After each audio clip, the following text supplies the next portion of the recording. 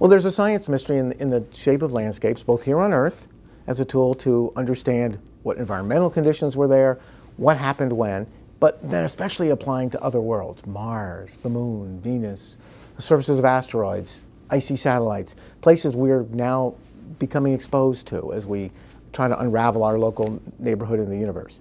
So at the scale in which those landscapes provide clues to tell us what happened and whether environments might have been habitable, a good place to look for life on another world, take Mars.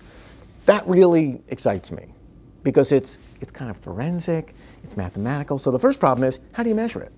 What do you need to know? Trained geologists on Earth can look at something and say, oh yeah, river ran there, the stand came in, blah, blah, blah, and there's a story, and you go, wow, how did they know that? I mean, it sounds like Sherlock Holmes does landscapes, or CSI does rocks. So one needs to be trained. So how can you break that problem down? What is it about the shape and the texture at different scales that tells you about what's going on? The same way the clues at a murder scene would, or whatever.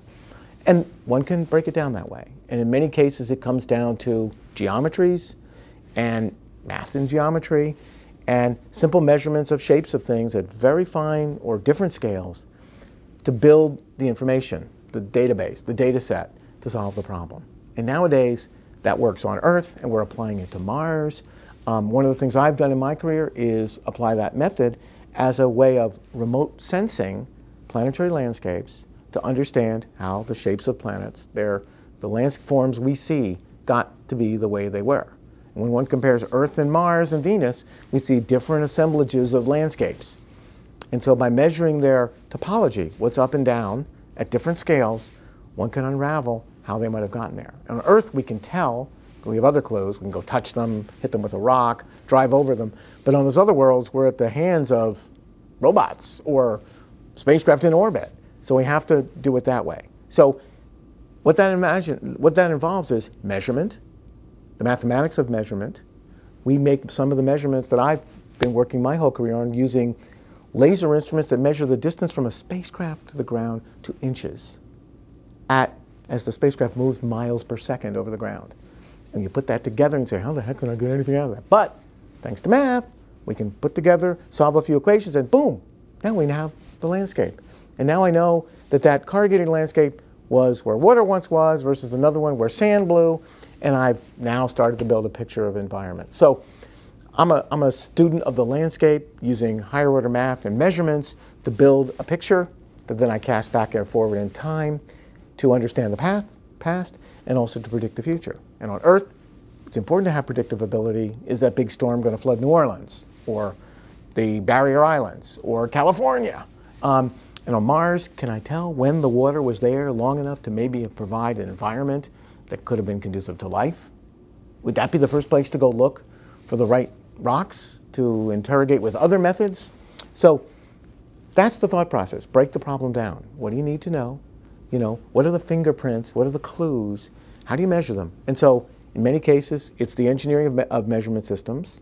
It's the mathematics of how you put together those measurements. Sometimes it's statistical. We don't know. There's lots of varieties. Mother Nature is infinitely creative. So we have to sort of classify. That one is this most of the time, and that one is that. And again, it's a detective work problem. And that's really what science is. Creative detective work to get to how and why things work in the bigger context of fundamental questions. At NASA, we ask questions like, are we alone? Is Earth life the only life out there? Many of us think, no way, but we have to demonstrate progress in that question. What's our destiny? Where are we going as a planet, as a state of the universe, as a solar system, as a piece of a galaxy? Where are we going? What's the destiny function? And how do we get here? How did the current state of Earth in a solar system, in the Milky Way, in this universe, get to be the way it was? And what are the grounding fundamental laws that Mother Nature used to make this time and place and state? Those are big problems, so you break them down. And so science, detective work with tools, often mathematics, good writing to describe the results, because if we don't convey them, not too good, and to communicate them, both verbally at meetings, on the web, now with social media, lots of new mechanisms to do so. So, I mean, science is alive and well.